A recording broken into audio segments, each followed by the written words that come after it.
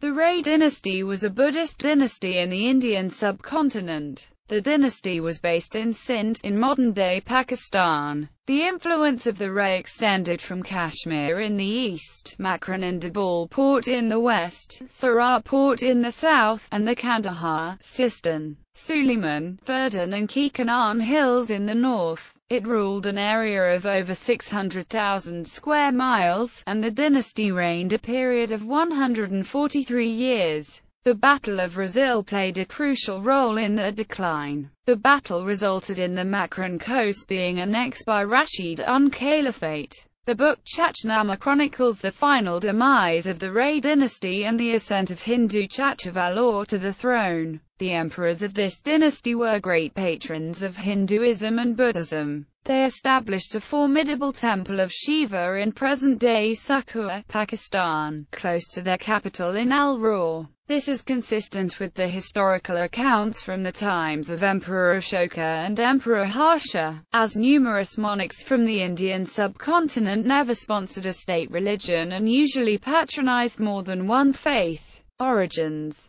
B.D. Merchandani says, our knowledge of the Rai dynasty, which is not a great deal, is derived entirely from three Muslim chronicles of Sindh. The history of the Rai and Brahmin dynasties is almost entirely dependent on the Muslim chronicles, especially the Chachnama and Shahnama. Their rise to power in the time period of shifting political scene with the wane of the Sassanid influence in the wake of the Hepthalite invasions, and with the rulers issuing silver coins bearing their likeness by the 7th century. The Chachnama describes the extent of Rai Sahira's domain. The limits of his dominions extended on the east to the boundary of Kashmir, on the west to Makran, on the south to the coast of the sea in Dibal, and on the north to the mountains of Kurdan and Kekanan. He had appointed 4 governors in his kingdom, one at Brahmanabad, and the fort of Naran in Dibal, Luana, Lakar, Samar and the river were left under his management. Another at the town of Siwistan, and Ladia, Chingan, the skirts of the hills of Rojan up to the boundary of Makran, were given into his charge. The third at the fort of Iskandar, and Bahia, Stawara, Jajhor, and the supplementary territories of Danad were given in his possession, and the fourth at the town of Multan, and the towns of Sikar, Khand, Ijtha and Kih up to the boundary of Kashmir were entrusted to him. The king himself had his headquarters in the city of Aror, retaining Kurdan, Kekanan, and Baramas directly under his sway. Demise. According to the Chachnama, the last Rai emperor, Rai Sahazi II, died through illness without any issue.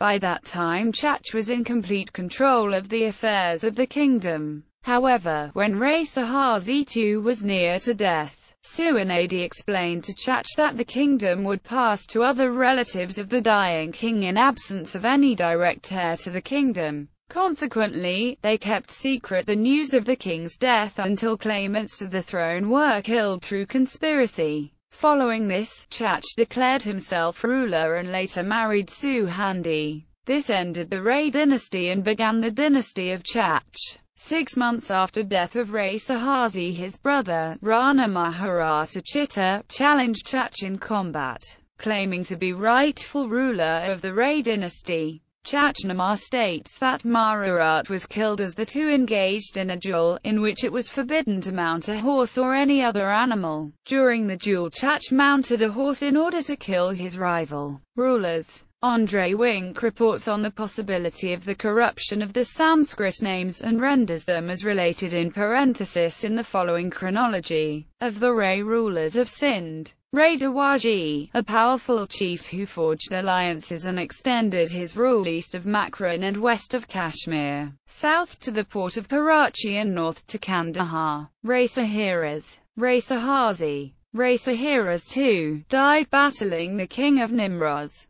Rai Sahazi II, the last of the line,